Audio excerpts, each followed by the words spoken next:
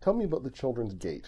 Children's Gate is a real place, and you really can go through it. It's the entrance to Central Park on the east side of the park at 76th Street in Manhattan, obviously. And it was called the Children's Gate by Frederick Law Olmsted, the great landscape architect who designed Central Park, because he gave names to each of the entrances to the park: the Miners' Gate, the Scholars' Gate, the Engineers' Gate, the Strangers' Gate. And he decided to call one the Children's Gate, because that was where children presumably would come in. It was a kind of larksome idea. So it's a real place, and there's a real playground there, so kids go through it all day long. But obviously it also came to have a certain kind of symbolic resonance for me. It meant the way you entered, going through the Children's Gate, was coming into New York, coming home to New York, with a couple of children, with the knowledge that your primary duty or responsibility and pleasure was raising a family. So to go through the Children's Gate actually means just going into the park at 76th Street, but it also for me means re-entering life as a parent. Are your kids still talking to you? Because they're in here an awful lot. A version of them is in here an awful lot. They're not really in an awful lot. I mean, of course they are, and all the things I tell are true things, but they're tiny, kind of little stylized chunks of their life. For instance, my daughter Olivia, in a piece that was sort of well known before I put it in the book, bumping into Charlie Ravioli, had this imaginary friend, Charlie Ravioli, who's always too busy to play with her. And it was sort of a perfect New York story. It was Ravioli, she would call him on her cell phone, and then on her imaginary play cell phone, she doesn't have a real one, and say, can you call me when you get in? And she would close and say, I always get his machine. Because she was growing up in a world in New York where that's all she heard all day coming from the parents. I bumped into someone, I missed them, I left a message, and so on. And of course, it was all true. Charlie Ravioli was her real imaginary friend, or if there's such a thing. But it was a tiny chunk of her life. In other words, Ravioli plays a major role in my imagination, but it played only a passing and transient role in her imagination.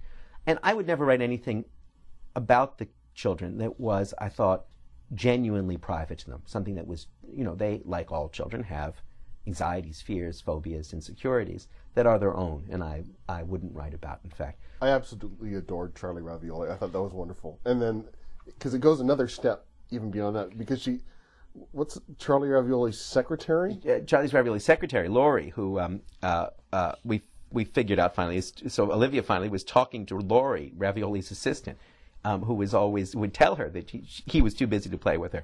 And it got wild. Because, she, like all children are these amazing antennae. They just hear and notice everything that's going on in the world around them. One of the things I've realized, and one of the things I try to write about, is you can't conceal anything from children. You can't conceal your doubts or anxieties or insecurities from them. And they notice everything. They notice the way you speak on the phone. They notice the way you interact with your friends and with your boss. And finally, all you say, and that's sort of the other little bell that rings to the book, is trust me. And you're always, when they're anxious or uncertain in the face of all the difficulties of life, you say, just trust me. And they know that means not I'm right and I've been there, but I'm a few steps ahead of you in this game. I'm just a few steps, but enough steps ahead of you that you can trust me that this particular horrible thing isn't likely to happen. And of course the parent knows inside that he's only a few steps ahead and that you can't guarantee anything. Tell me about the Mafia game, because that's a weird... I love that. It was so cool. It's a weird thing. There's a parlor game which apparently began either in Russia or at MIT. You read different things. If you go online and try to... I always get those two confused myself. Yes, I don't know actually where it began, but it's a very strange parlor game that swept through sort of writers' circles in New York a couple of years ago. And it would take me forever to try and explain the rules, but basically, you get about 15 people together.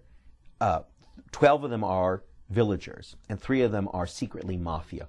And by show of hands, the villagers try and kill who they think is mafia, and then at night, so to speak, when everybody shuts their eyes, the mafia people secretly kill the villagers they think are onto them. So it's a sort of competition and in murder. And what's interesting about it is that what the game really is about is spotting when people are lying. So there's just conversation. The only clues you have about whether someone is in the mafia or not is the way they try to explain that they're not in the mafia, because each person has to say, oh, I'm not mafia. And so it's a way of trying to read other people's faces, sort of like Blink, like my friend Malcolm Gladwell's book. It's about learning to read those clues. And what's so funny about it is that husbands and wives, in my experience, can read each other instantly. Husbands and wives know in less than a second, if the other one is lying. But nobody ever believes them. Nobody, if you say, I know she's lying, she's in the mafia, I can tell, she says she's not, I know her so well. people don't credit husbands and wives' insights into each other because they sort of discount it from the beginning. They figure that, well, if you could really see right through her, you never would have married her in the first place.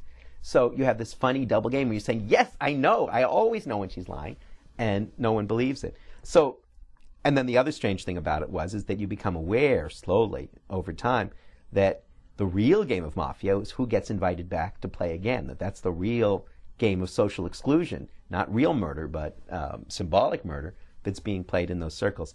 Makes me want to go to New York. I mean, I finished the book and went, boy, I haven't been to New York in a while. It's time to go back again. Welcome. Come. That would be great.